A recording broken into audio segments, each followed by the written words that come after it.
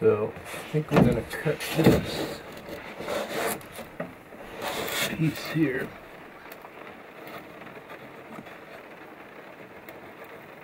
I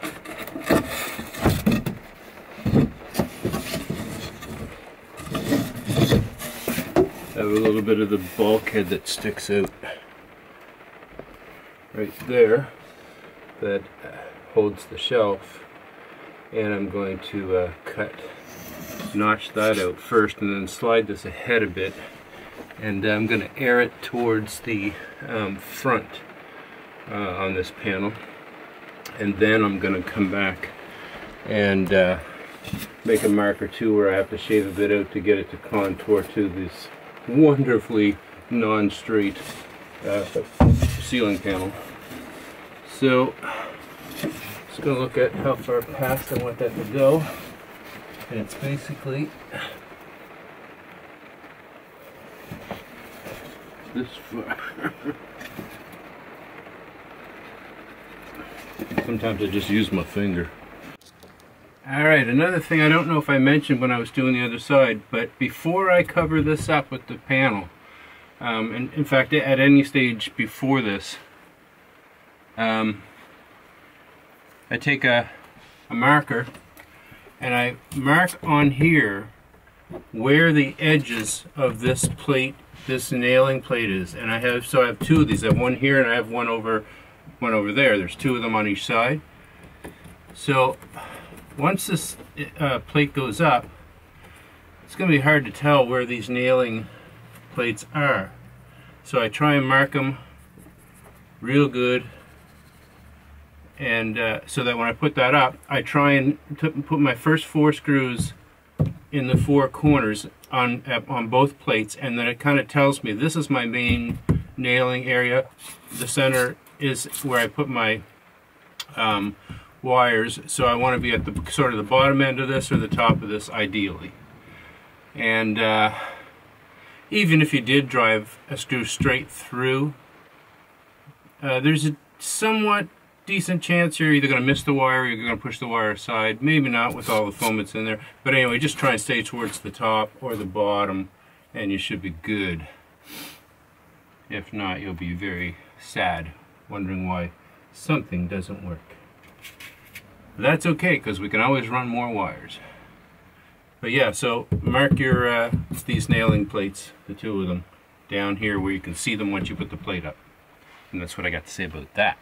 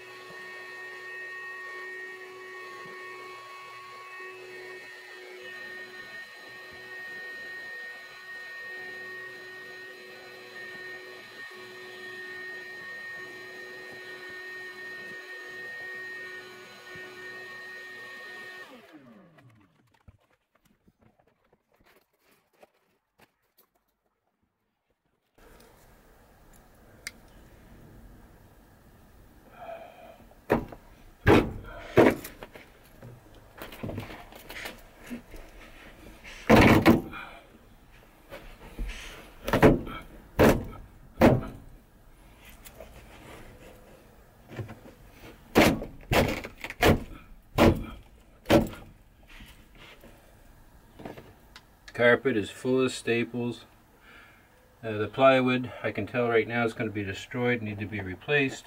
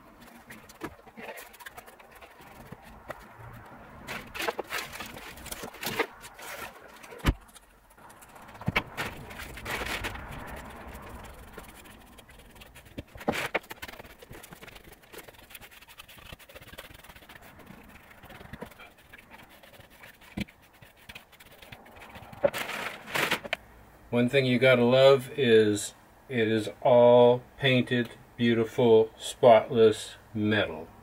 No rust anywhere. Just absolutely beautiful. And that's why I bought this van. Absolutely wonderful.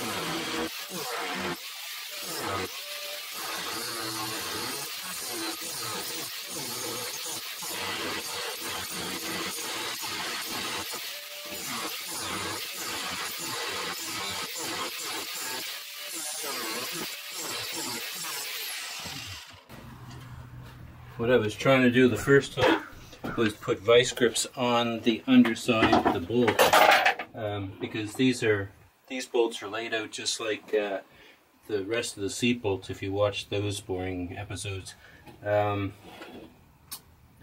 bolt, it's a big nut that goes through, fortunately on the outside of the frame, so it's not in under the gas tank, and so it's accessible. So I was putting vice grips on the nut and then trying to keep the constant pressure from an impact gun to turn it off, but the vice grips just kept coming off. So back to the grind the head off the bolt method. Oh yay. So I got it down so far. Now I've just got to go get a hammer and a punch, make sure I can pop it through.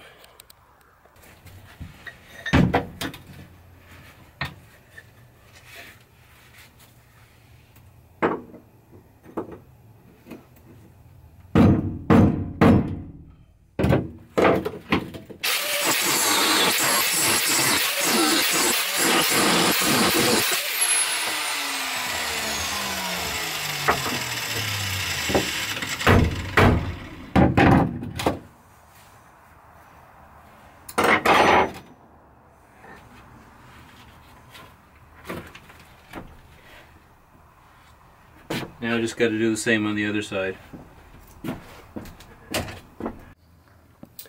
So I've got that bar up. I took that bar up. I had to grind the head off with a grinder and then use a punch to punch it through, but I got it all out.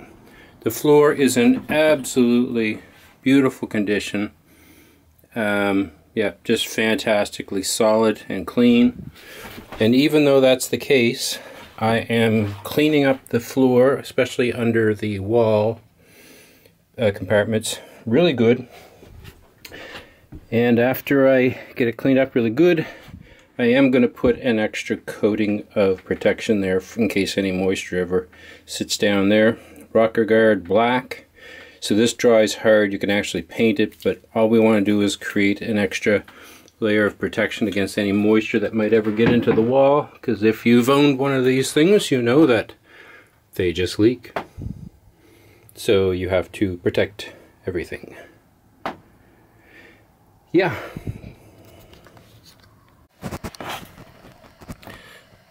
I'm not sure why people think I'm fussy.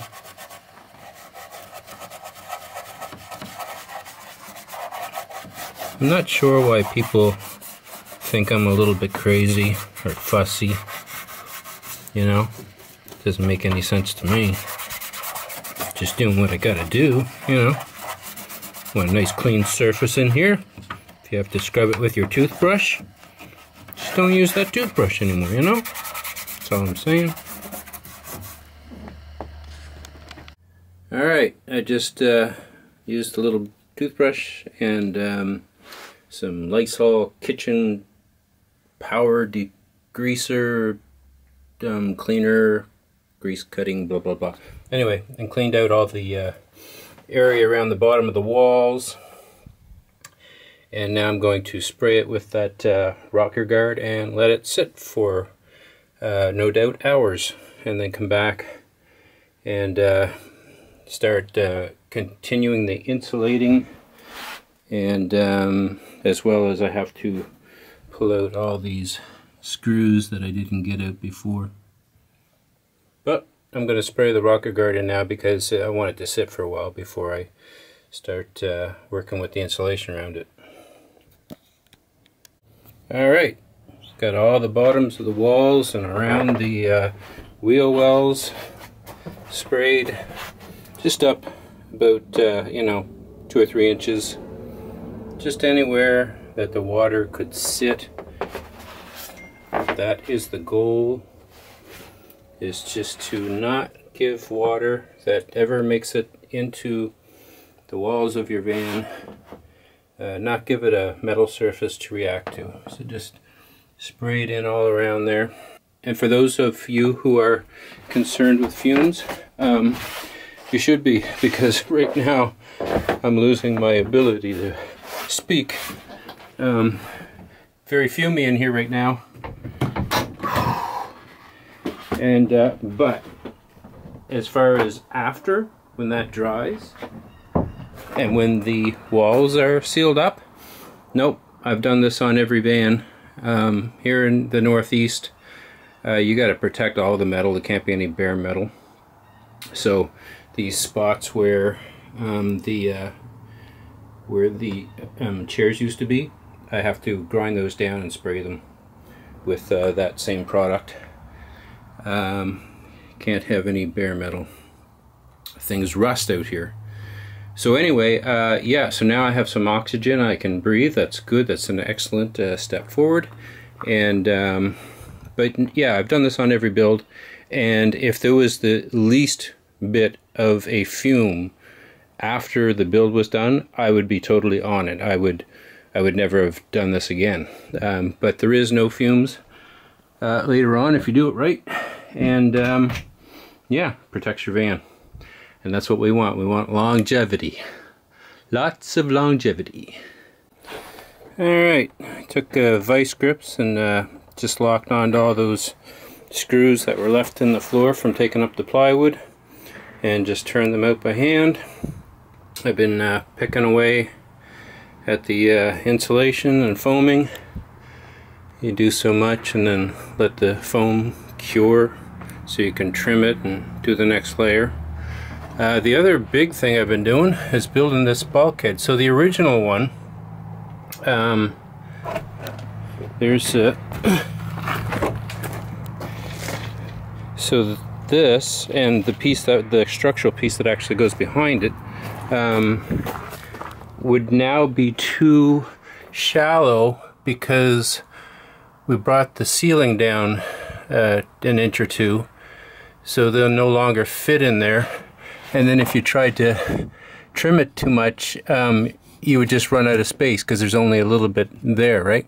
So I took a piece of plywood, traced the original, and just kept shaping it basically into the new space, and getting it in here far enough so that now I'll tack, probably with a nail gun or a staple gun, whatever you call it, tack this up.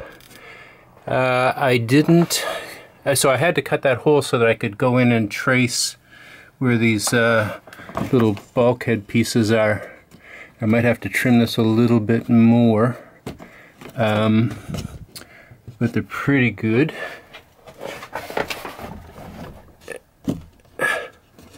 And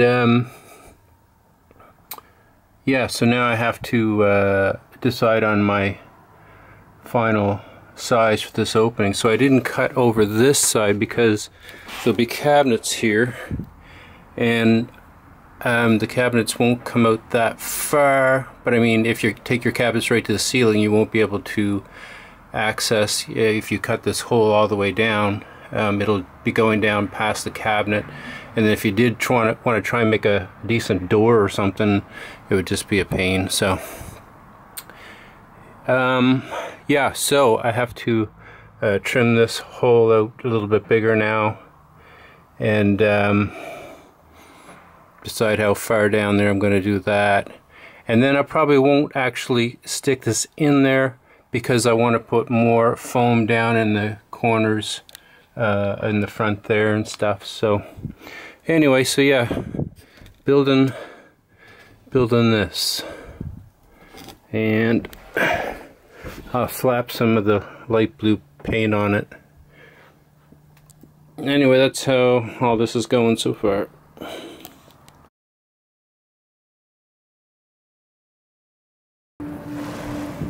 Are you beaten, broken, destroyed, got nothing left?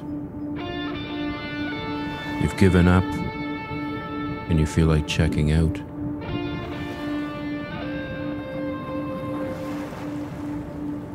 Don't. Start thinking outside the cage.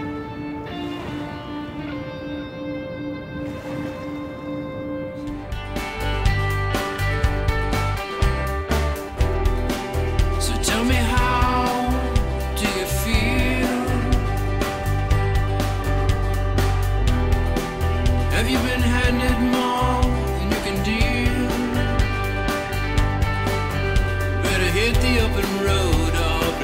across the sky if